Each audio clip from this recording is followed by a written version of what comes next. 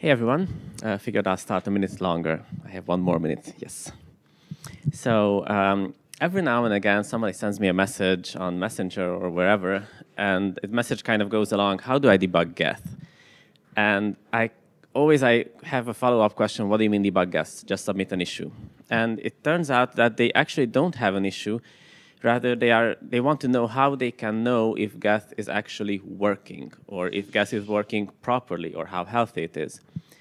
And then usually what we refer people to is, well, just look at the logs. How hard can that be? Okay, I'm being a bit ironic here.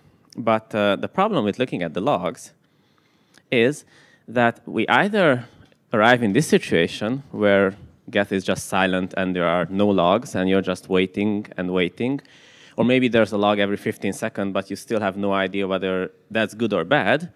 Or we have the more ingenious people who raise the log level, and they still have no idea what's going on. So the problem is that logs are really, really useful if you know specifically something that you're looking for. But if you just want to get a general overview of what your node is doing, then logs are perfectly not useful. So what can we do instead? Well, first things first, people mostly are interested in whether their node is working or not. And this is not such a simple question to answer because it's never binary. Of course, if the node is not working, we see that it is not working. But if it's working, then that's an entire spectrum. It might be working very well. It might be working just barely, but it's still working. Now, the issue is that if it's working very well, then everything is fine. If it's just working barely, then you might have an issue at 3 a.m. in the morning. And you want to be able to tell how healthy is your node. Now, let's suppose that we start with latest release, it kind of works. But a lot of things can actually influence your node in one direction or the other. For example, every time we do a bug fix release, hopefully it improves the situation. And of course, if you run it on more powerful hardware, that also papers over any issues that we might have with flaky algorithms or suboptimal things. Network connectivity and other externalities like workload, again, influence your operationality, or however that's pronounced, sorry. Essentially, of course, if you run a girly node on your notebook, then it will perform really, really well, whereas if you run mainnet, then you might run into troubles. These are kind of natural. Now, the thing is, when you start running a production infrastructure, then just knowing that your node works is not really enough. You want to know how well it works, because it's kind of a game of trade-offs. If you are, yes, you can put the most powerful virtual machine available on Amazon underneath it, and it will probably run perfectly, but it will cost you a lot. Or you can put a Raspberry Pi underneath it, and it won't run. So how do we find the middle ground? And the answer is actually metrics and monitoring. Now, from the very, very abstract perspective, metrics and monitoring means measure everything that you can and visualize it. And this is not something new in the Ethereum ecosystem. I mean, the stats page was available since forever, and everybody knows its usefulness. However, when you want to measure something more, it's really hard to figure out, OK, what exactly do you measure? I mean, a software system, there are gazillions of things that it does. So what is important and what is not important? And to answer that, you actually need to have specific questions. What kind of questions would you like the answer to? And for example, us in the Geth team, we usually have 3 questions. One of them is, how do the nodes behave across the globe? The second is that if some node looks weird, then what is it doing actually? And last but not least, if we found an anomaly and we fixed it, then it is really important for us to see that, OK, the old version did something weird. Does the new version fix it? Yes. And does the new version really not ruin anything else? Yes or no? So if we dive into actual things, actual examples, the Geth team is kind of running 8 boot nodes globally across various continents. Now, first question that we want to answer is, are these boot nodes healthy? And what is the cost? Now, whether the boot nodes are healthy or not, for us it's really simple. Are they in sync with the network or not? So we simply just visualize how many blocks behind there are from the chain head. And immediately, if some boot node falls behind that, we know that something is wrong. But this just gives us the binary thing. We know that it's healthy or not, but we don't know what's the cost or how healthy it is. Now, if we in order to find out actually how healthy it is, we actually need to also chart out the resource consumption of it. And as a computing system, you have 4 major resources: CPU, memory, disk, and network. And of course, you can split disk up a bit and network up a bit in input, output, etc. But all in all, if we chart all of our 8 boot nodes across these 4 matrix types, then immediately we can see anomalies. For example, on the memory chart, we can see that the yellow boot node is actually using 2 GB more memory than the rest. Or CPU-wise, a similar thing. And immediately you have something to take care of. And the other interesting aspect of it is that if you know your nodes have 32 gigabytes of memory and you're at 8, then you don't care about it. You're really far away from crashing. However, once you start reaching your limits, that's when things will start going wrong. So you can, just looking at this dashboard, you can immediately see how close you are to failure. Cool. Now, just to dive into one of these examples, DevOps team a couple of weeks ago told us that, hey, you're kind of using too much bandwidth. I mean, it costs too much. They care about the money, not the bandwidth. And so we looked at our charts, and yes, indeed, the boot nodes are actually pushing out 5, 6 megabytes per second of data. And we are wondering, okay, what does the boot node do? I mean, this chart tells us how much it costs, resource-wise, but we don't know what it's actually doing with those resources. So those are actually our intermediate level monitoring questions. Let's try to figure out what an Ethereum node is doing with its disk resources or other resources. Now, in case of networking, what can we do? Well, first step, we have previously we measured the total bandwidth usage, but we would like to also measure the individual bandwidth usage of individual protocols. Since the boot nodes are running Ethereum and Light Client protocols, those 2 are the ones we want to run. But we can go even further down and actually measure the network usage of each individual network packet, packet type within those protocols. And if you chart these, we get these really nice fancy spikes, and immediately we have 3 things that are really, really obviously strange. For example, in the top 2 charts, those are the input and upload and download speeds of the Ethereum protocol, and you can immediately see that the light blue thingy is causing quite a lot of traffic. And I'm not sure whether it's visible or not, but I will tell you, the white blue has the label of transaction propagation. So just by looking at these charts, you can immediately see that there's something wrong with transaction propagation. It's taking about 1.1 megabyte per second traffic. And maybe this is enough for you. Maybe it is not enough for you to decide what's the next step. But in our case, yes, we are kind of aware of how the transaction propagation works. And this means that we actually need to roll out a new Ethereum subprotocol, or a new version of the Ethereum protocol with an alternative way to propagate transactions, because otherwise there's no way to get this down. But we immediately know what the fault is, and we have an idea of how to fix it. Now, the other anomalies from these charts are that the boot nodes are uploading a significant amount of data. And our guess, again, is that since these are the boot nodes, everybody's trying to synchronize from them. So if you want to stop people from synchronizing them, well, of course, we can nuke the boot nodes halfway offline so that they refuse to give you the data, but that's not nice. Alternatively, we need maybe a better discovery protocol so that you can find peers faster, better peers, etc. Again, we just looked at what the node is consuming its network bandwidth on, and we can immediately make really nice guesses. Now, there are 4 resource families, so we can do a similar exercise for CPU usage. Now, CPU usage, if somebody were to ask you, what does an Ethereum node use CPU for, the no-brainer answer is block processing. And this was our false assumption for many years, too.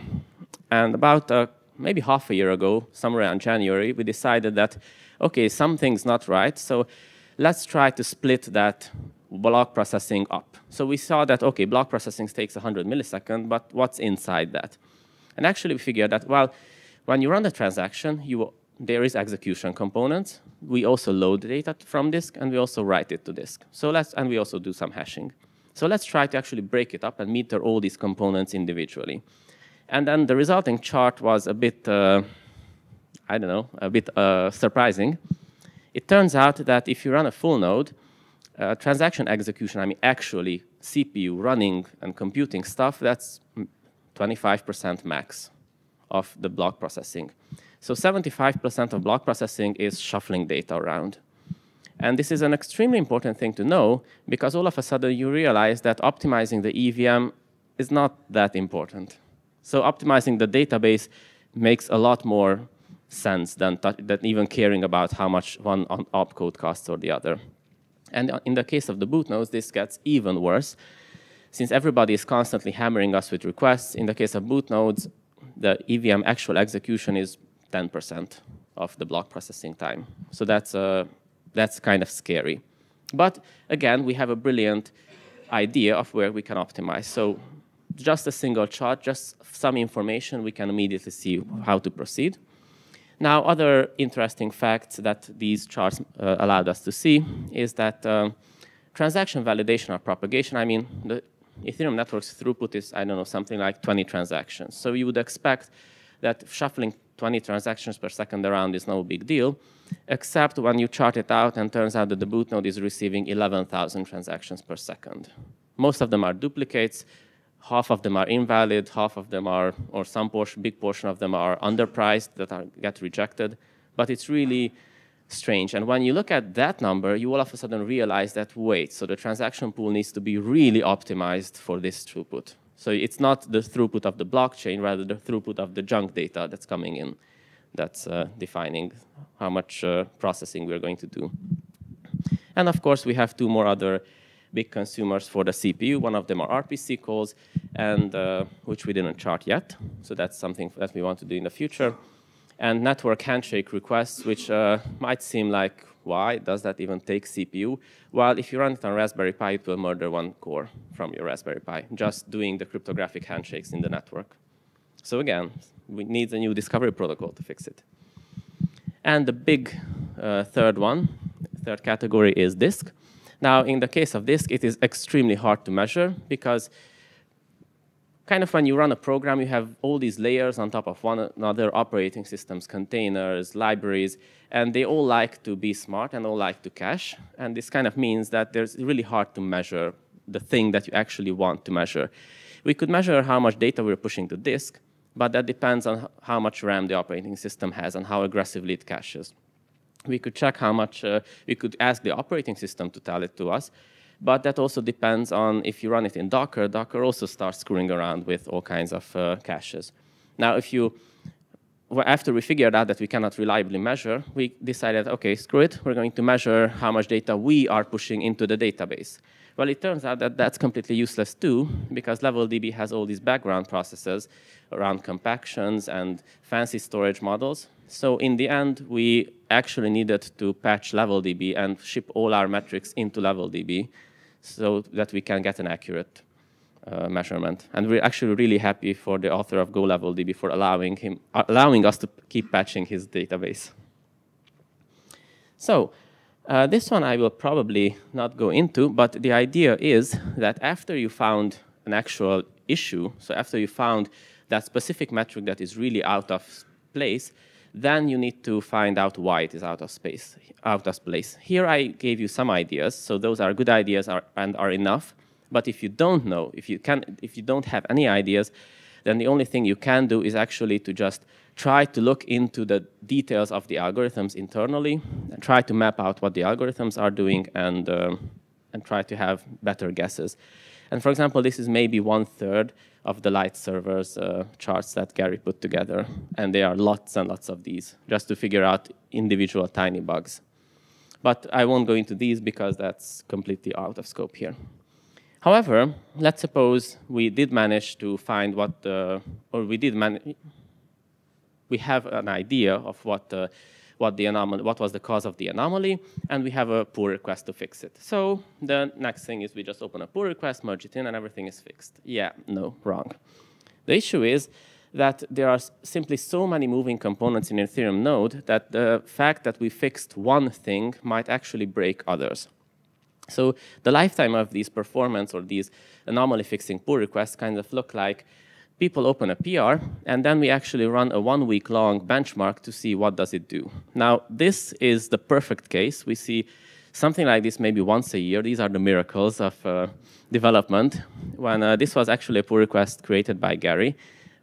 disabling some internal data shuffling within LevelDB. And here, actually, the green lines were the master, and the yellow lines were Gary's experimental PR. Essentially, by just swapping a few variables, he actually managed to cut down the disk I/O by an order of magnitude. So that was, I mean, you don't get these kinds of charts at all. These are just, you simply don't believe them when everything is perfectly better than previously.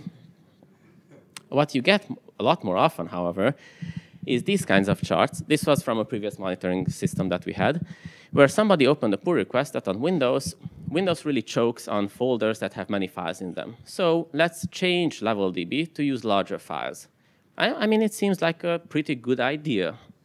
Why would you use 2 megabyte files if you can use 100 megabyte files? So he implemented the PR, submitted it, and actually also submitted benchmark results that, yes, the number of files go down, the number of used file descriptors go down, the PR got 2 reviews, everybody approved it, almost got merged in.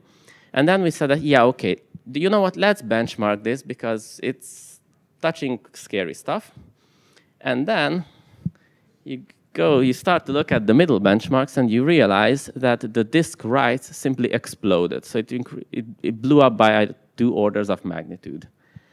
And again, it was a perfectly good PR, just it didn't take into consideration some weird internal thing of LevelDB. And these are the PRs that can really, really bite your performance, where everything that you do is perfectly logical except the result. And of course, these are still a good case because this PR you can at least close. And then you get the really nasty ones. And these are generally, this is the case that we see every time. So the charts that you see here, that peak, that blue peak, that's actually the Shanghai DOS attack. So I just closed in on when we were doing a full sync and processing the Shanghai denial of service attacks. And that's the memory usage. So previously, that's the 1.8 release family of Geth. Every time you reach the Shanghai attacks, we had this huge peak, huge memory peak. Simply, we had various caches in. They used a lot of memory. Essentially, your machine needed 13 gigs of RAM to be able to process those blocks. And of course, that's a lot. So we decided to replace that 13 gigs of, that caching algorithm with something completely different. And yay, it was complete success. It completely wiped out the peak. And also, even the general data usage, general memory usage of Geth went down. Except the disk usage went up by 30%. And now you have this huge problem and question, what do you do? 30% extra disk I/O is horrible. 10 extra gigabytes of memory usage is equally horrible. And then you need to make trade-offs. You need to make really hard decisions that which is better. And then in the end, we went with the extra memory usage is better simply because if you want to use more memory than available, you crash. It's a hard failure. Whereas if you use more disk than you would like, then things get slower, but they still function. So in the end, this is why actually the 1.9.0 release uses more disk than the 1.8, whatever the last one. But all in all, we think it was worth it. However, since Gary fixed it, now we're much better. So, this thing was fixed already. Cool. Now, that is kind of how the Geth team pushes out these, how we monitor stuff, benchmark PRs, and push them out. Now, if you would like to repeat a similar thing in your infrastructure, you kind of need to decide how you want to monitor things. You either pay for monitoring as a service via Datadog. We did that for 2 years, but Datadog essentially had limitations. It didn't allow us to push all the metrics that we had in. So in the end, we switched to our own node. We just ran Grafana. And if you actually decide to run your own on-premise instances, then you need to decide also on a database to push your data in. Either you go with Prometheus or InfluxDB. These are kind of whatever you prefer. The reason I explicitly mentioned them is that monitoring infrastructure boils down to these 4 things. So you don't care about anything else in the world. And from our part, Geth can actually push data either, we can export data into the Datadog format, we can push data into Grafana and Prometheus too, so whatever rocks your boat, we can do it. And just for the sake of completeness, I also linked in our own dashboards, so we exported them. We use Grafana and InfluxDB, but you are welcome to use them, integrate them, do whatever you want with them. So all our configurations are published there. They will probably also land in our repo eventually. Cool. Now, what are kind of the lessons that we learned while creating these charts? They were that you must measure as low as you can, meaning that every abstraction transforms your data. Everybody tries to be smart, and those usually ruin your metrics. Now, you always must measure your worst-case numbers. I get it that the operating system is really smart and makes things more optimal for you, but if you assume that you run out of memory, then your worst-case numbers will be the ones actually hitting you. So always be aware of what's the worst that can happen. And measure everything that you can afford. As I shown you previously, you can gain a lot of information if you have lots of tiny detailed metrics, but eventually it will become too expensive. For example, Martin did a really awesome measurements where he actually measured the cost of each individual opcode. It's really insightful, but obviously you cannot run it in live production environment. Still, if you have the numbers, you can debug an issue. If you don't have the numbers, you will gather the numbers the next time you reproduce that issue. So there's no way to fix it without numbers. Yeah, and that's about it. Thank you very much.